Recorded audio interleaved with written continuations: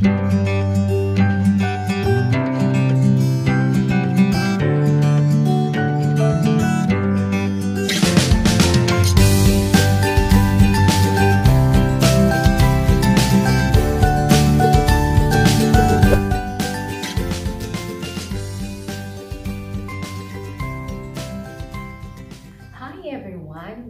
back to our YouTube channel, Animated27. This is my show, Tuesdays with Annie. So in this video, we're going to speak about the different jobs that Filipino expatriates perform here in the Sultanate, as well as their various activities that they do in order to have some fun and relax for some time.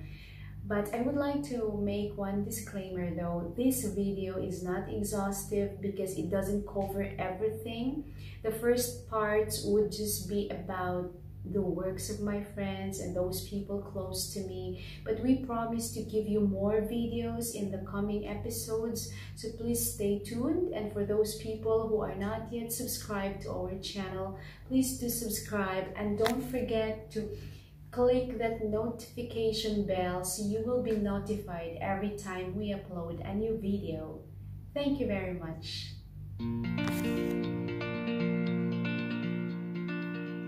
Welcome to our pilot episode of Buhay OFW series.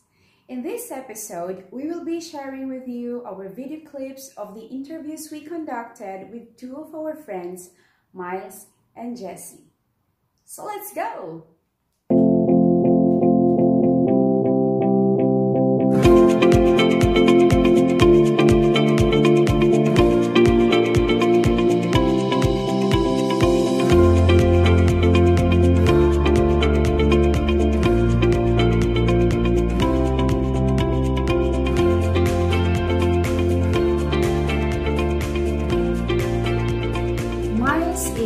Soft-spoken Pinay who always believes that for OFWs to maintain their sanity and overcome their homesickness, they should always turn to prayers, connect with the right people, and always believe that there is a better future.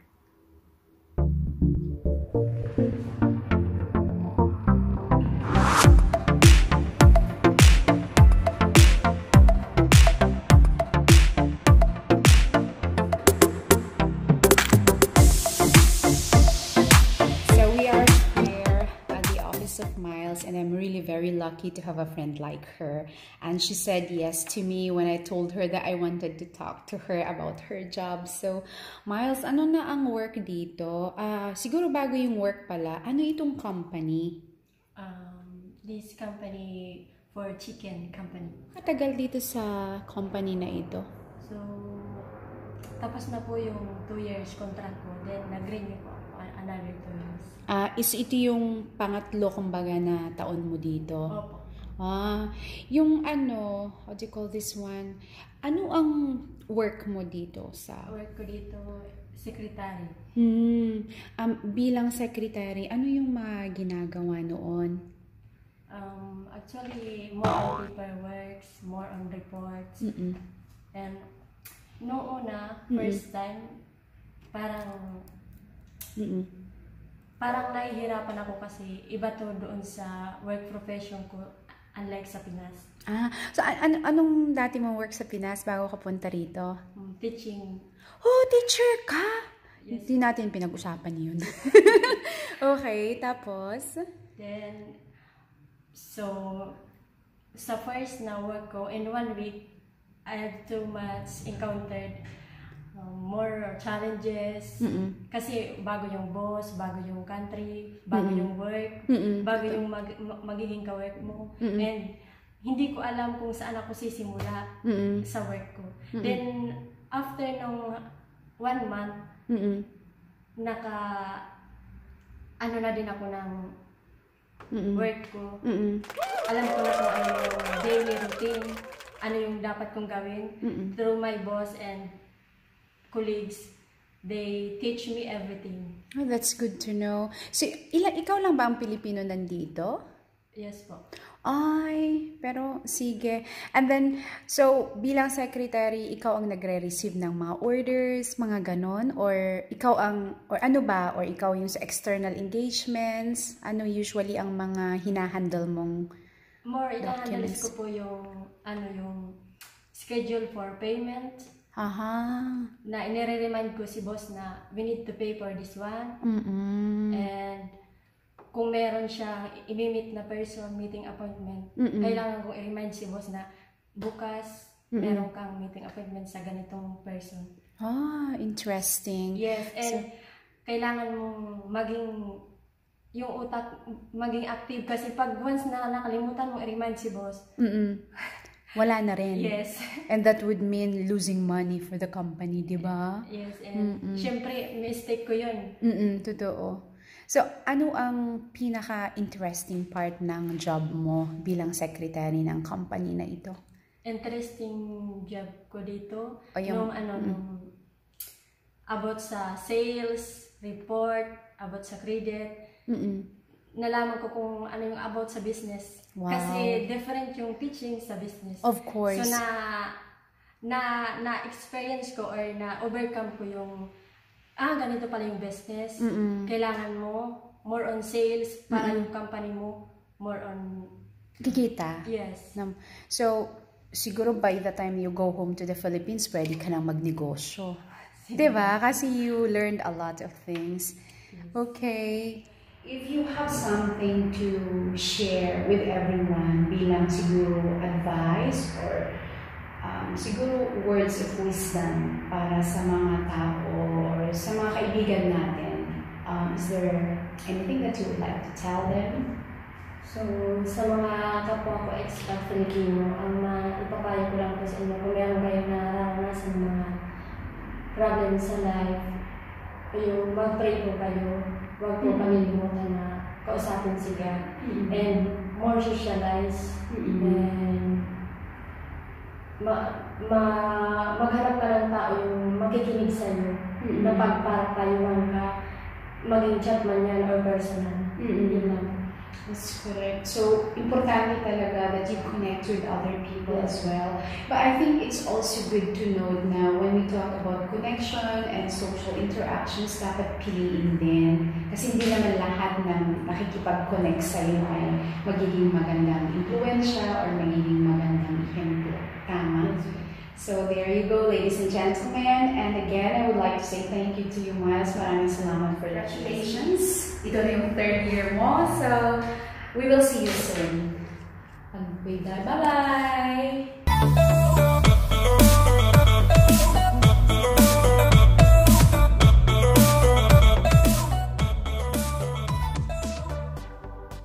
Well, Jesse is an all-around artist.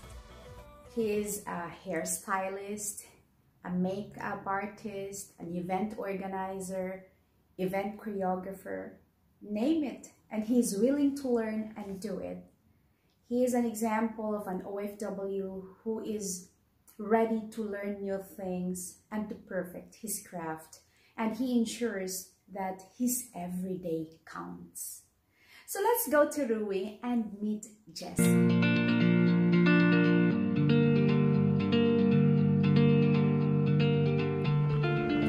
During the weekends,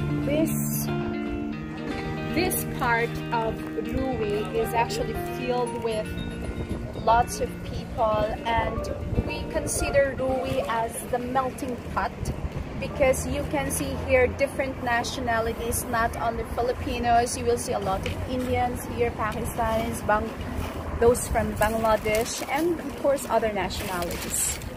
And yeah, we have a street cleaner here. He is doing his job. The good thing about this is, today it's not so hot. Since last week we have been experiencing this cool weather, and so we can like walk freely, and it doesn't really hurt your skin because we consider this one as a good weather in this Sultanate.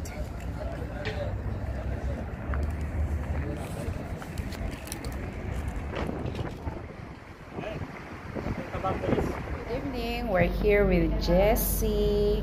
He's doing my makeup for tonight's activity. At si Tita po ang magtutuli ng aming video. Sige po. Ayan. Ayan. Ito daw ang tinatawag na smoky look. Light smoky look. Kasi kapag dark siya, as in blue, black, no? Yung ano mo? Brown and grayish dark. I see. Kasi ang ginawa ni Jessie, parang layered siya. Nag-start siya ng lighter color, yun, bago siya nag-dark. Ayan. Tama ba? Yes. Tapos, after nung nag-primer siya, ang dami niyang mga Chanel products. So, yung mga gustong magpaganda, please come and visit Jessie here. Actually, open siya every day. You can also contact him through his WhatsApp number. Bibigay ko mamaya.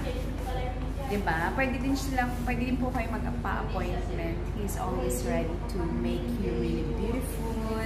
Yung mga lalaki naman, pwede. Wala po siyang pinipili.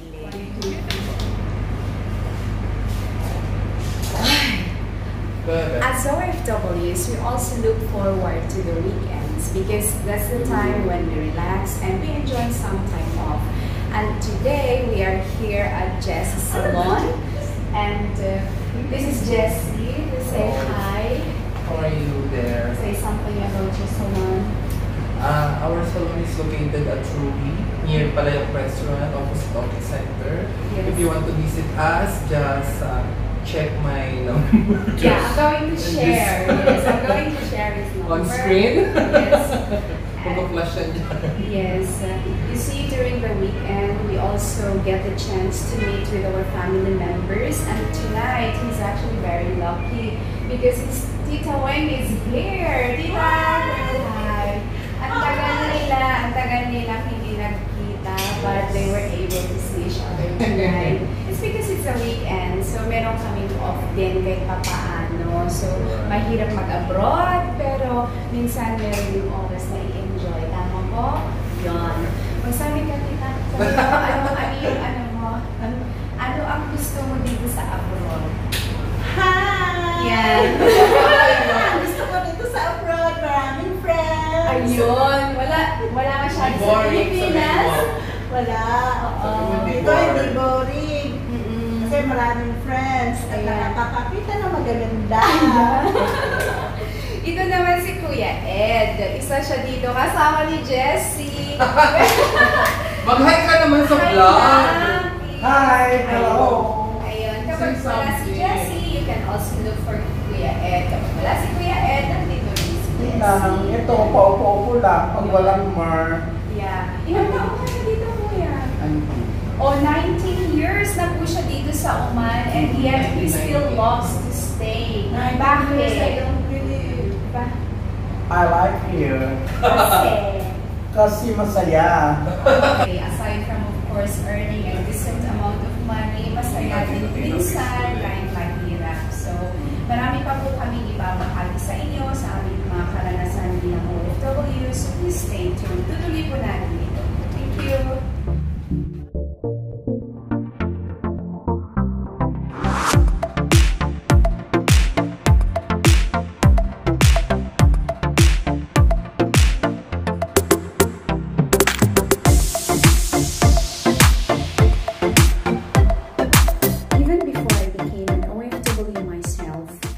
Learned that the overseas Filipino workers are the modern day heroes.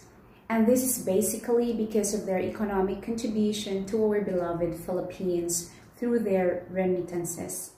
But of course, aside from this, as you might already know, OFWs across the globe are willing to sacrifice a lot and to face their challenges courageously just to ensure that they have better future for their family and loved ones back home. And so for me, the hard work and these incomparable sacrifices and the resilience of the OFWs in the face of life's challenges speak volume about their profound love for their family, and it tells us that they really are the modern day heroes. So to my fellow hardworking OFWs, salute to you all.